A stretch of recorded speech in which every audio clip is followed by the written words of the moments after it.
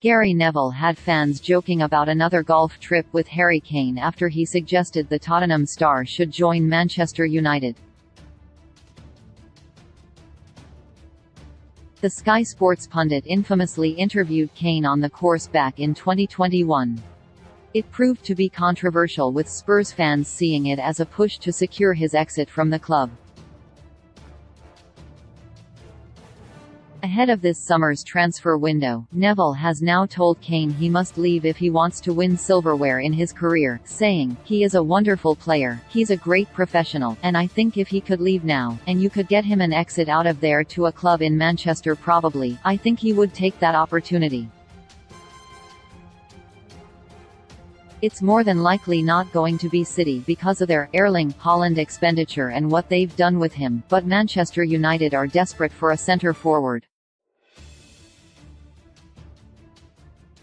Tottenham fans will be furious with me, they'll say it's me coming on television trying to get their player to Manchester United. It's not, it just looks to me at this moment in time the most likely move." Spurs fans were indeed all left saying the same thing afterwards.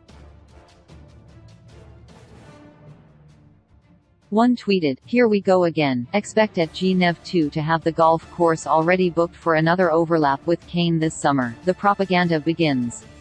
Another round of golf coming up," commented a second, while a third echoed, "Warming up for the golf course interview."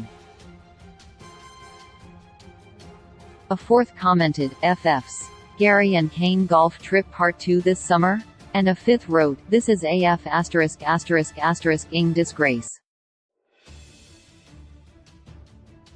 Again, Kane is yet to win a major trophy since graduating from Tottenham's academy, and their hopes rest with the Champions League for the remainder of this season, having been knocked out of the FA Cup by Sheffield United.